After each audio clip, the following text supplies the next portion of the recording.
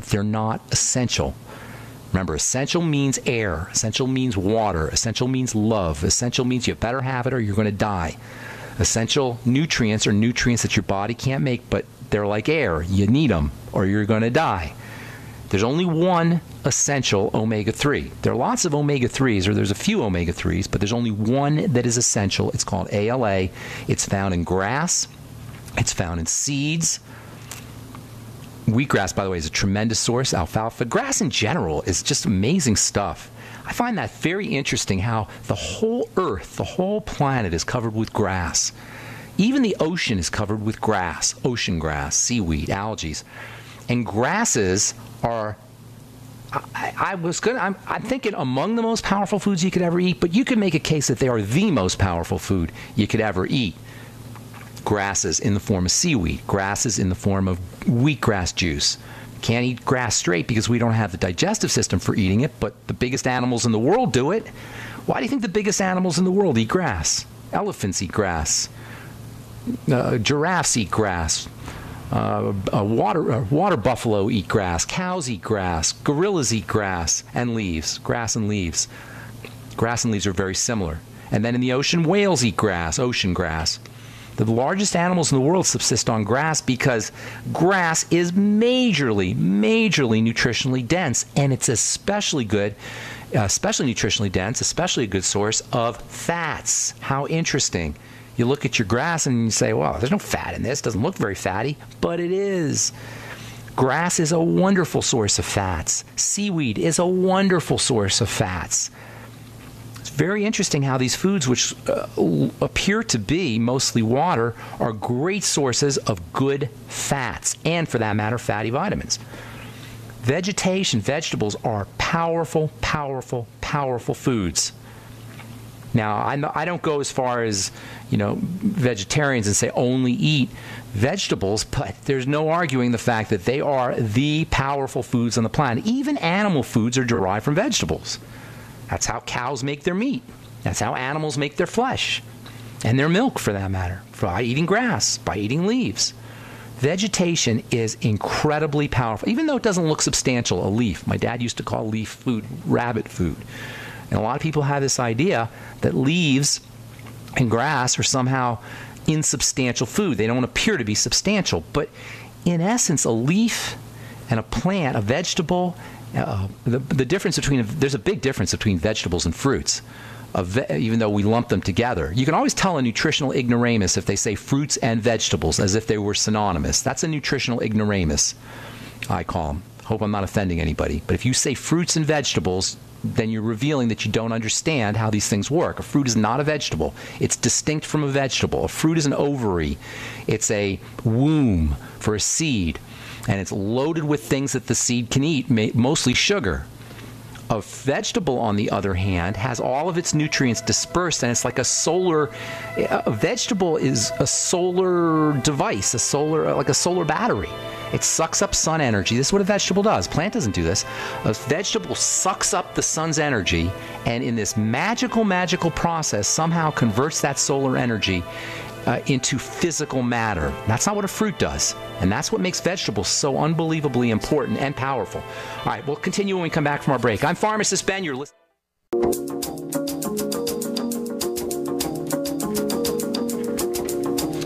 All right, we're back on the bright side. Thank you for joining us. Talking about omega-3s and inflammation and anti-inflammation and veggies. Veggies are ridiculously powerful, as I was saying before we went to break. And veggies aren't fruits.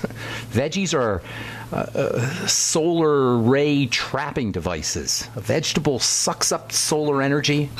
What we call a vegetable sucks up solar energy, at least the ones that are exposed to the sun. Some vegetables are underground, but the ones that are exposed to the sun suck up solar energy, turn it into matter. And it's the machinery of solar transformation, if you will, the machinery of photosynthesis, that's what it's called, the machinery of photosynthesis, is incredibly valuable for nutrition. And the stuff that's made from the sun, the sugars and the fats, those are also incredibly valuable for nutrition. And as it turns out, vegetation is a wonderful source of omega-3 fats, the hard-to-find omega-3 fats. Seeds are a great source. Flax seeds, chia seeds, hemp seeds, mustard seeds. Seeds are great sources. In fact, nature will stash away essential fatty acids in the seeds. But the green part, the leaves, and the green component of the vegetation is also packed with omega-3 fats. And even though we don't see it, it doesn't appear that way. When we look at a blade of grass or we look at a leaf, it doesn't look like it's got a lot of fat in it. It does. And really, really important fat and helpful fat and good fat. And it's just one reason why vegetables should comprise the vast majority of our calories. I think 80%. Now, I'm not saying animal food. I'm not going all vegetarian. And I don't think it's a good idea to go all vegetarian from a health perspective, even though there's certainly ethical reasons why you might want to. But from a health perspective, there are things in fats and animal foods. There are things that the animal transforms the vegetation it eats into that you can't get from vegetation. You can't get growth factors from vegetation. You can't really get what are called the branched chain or the building amino acids from vegetation very well. So you do need animal protein, absolutely. But you don't need as much as people think you need. And certainly you need most of our calories needs to be coming from vegetables, not fruits, but from vegetables. All right, tomorrow we'll talk a little bit more about omega-3s and omega-6s, and we'll talk about my favorite source of vegetation. My favorite vegetation, at least when it comes to nutritional, it comes from a nutritional perspective, the ultimate food. I think it's the ultimate food. And that's, we'll talk about that tomorrow on the bright side. I'm Pharmacist Ben. Thanks for listening. 844-236-6010 is our number. Got a couple lines open for you. Let's go to Jerry in Santa Cruz. Good morning. What's up, Jerry? Hi, good morning. I've had a few rear enders, skiing accident. Okay. It should have dislocated my hip, but instead it tore out some muscle from the bone. Oh, so you're healing now. Are you in the healing process? That was like 10 years ago, but it still hurts. Yeah, I had an MRI, but and then I felt like, I fell 10 feet off of. Are you accident prone, Jerry? It sounds like you're a little accident prone there. Tell me, I'm just teasing you. Tell me how I can help you. You just for pain and inflammation kind of thing? For healing? Is that what you're thinking? Yeah, I really am concerned about my bones because it's a bone issue, and I do get a neurological. He's called a neurologic chiropractor, and he helps me, but I just want to be sure that I keep those bones healthy.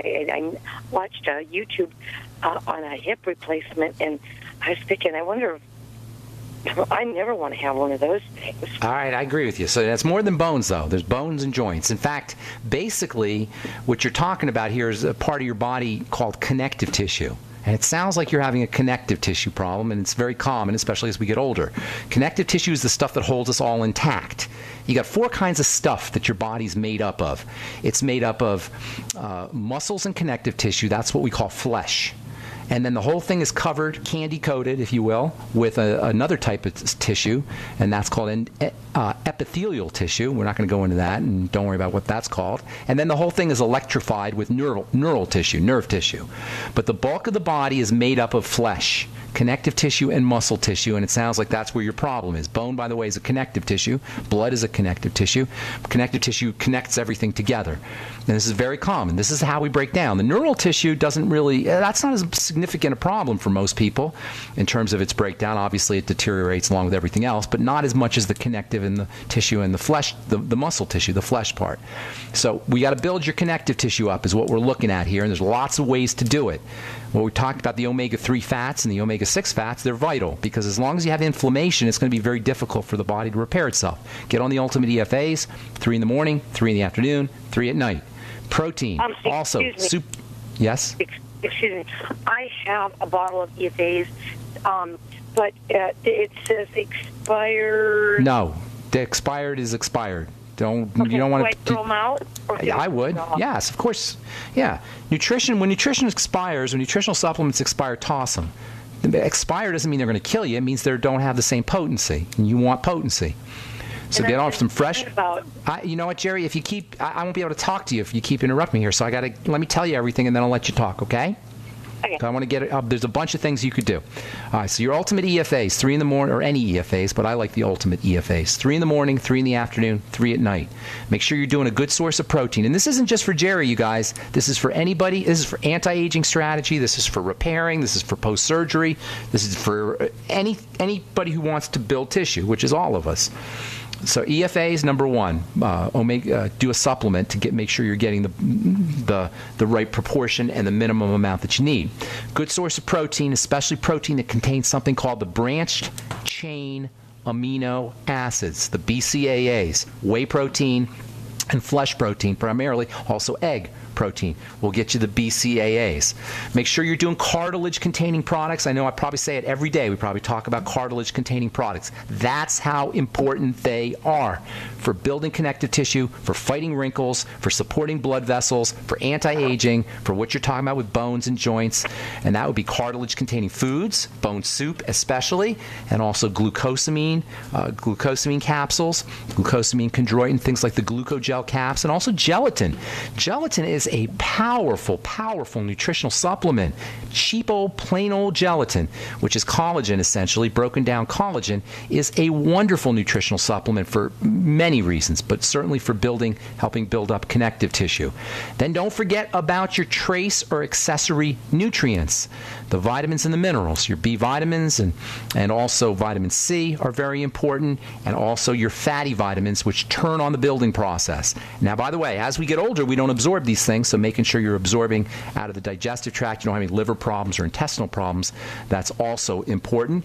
And then last but most certainly not least, there are polysaccharides. That means long-chain sugars that are important for the joints as well as for the bones. Substances like high hyaluronic acid, which I know many of you guys have heard of, can be very helpful. Also fucoidan, which is a wonderful algae. We're going to talk about algae tomorrow, by the way, which is loaded with these polysaccharides that are important for growth and development, and also for joint tissue specifically. Jerry, don't go away because I'll let you finish up when we come back from our break, okay? But that's a ton of nutritional ideas for you. And if you want one more thing, apple cider vinegar with meals, and digestive enzymes with your meals will help you absorb these nutrients out of your food. All right, I'm Pharmacist Ben. You are listening to The Bright Side. 844-236-6010 is our number. We'll be back right after this. Okay, we're back on The Bright Side. 844-236-6010 is our number. Jerry in Santa Cruz, one last thing, and then I'll let you finish up here. Vitamin C, super duper important for building connective tissue. It's the key that turns on the engine of connective tissue production. All the other things are raw materials. Vitamin C is the key that turns on or activates the production. So make sure you're getting enough vitamin C also with all those other nutrients. What's up, Jerry? So finish up if you have questions. Okay. I'm just having such a hard time, because with the sea being contaminated by Fukushima radiation, and then the cows and the chickens, they're tortured animals. And I know. What are you going to do? What are you going to do? Eat milk and eggs and cheese, how good are they when What are you going to do? Tortured? Jerry, I know. We're stuck here on this planet together. I don't know how to answer that. We trash the ocean. We've trashed it for centuries. When I was a little kid growing up in New York City, I remember a barge going out twice a day from the city into the middle of the ocean, and the barge was pulling all the trash or a bunch of the trash from New York City. It would dump the trash in the ocean and then come back twice a day. And then old cars would wash up on the ocean. This is ridiculous, obviously. This is idiotic. Isn't whey a waste product? No, it's not a waste product. And I want to know the bonehead who told you that.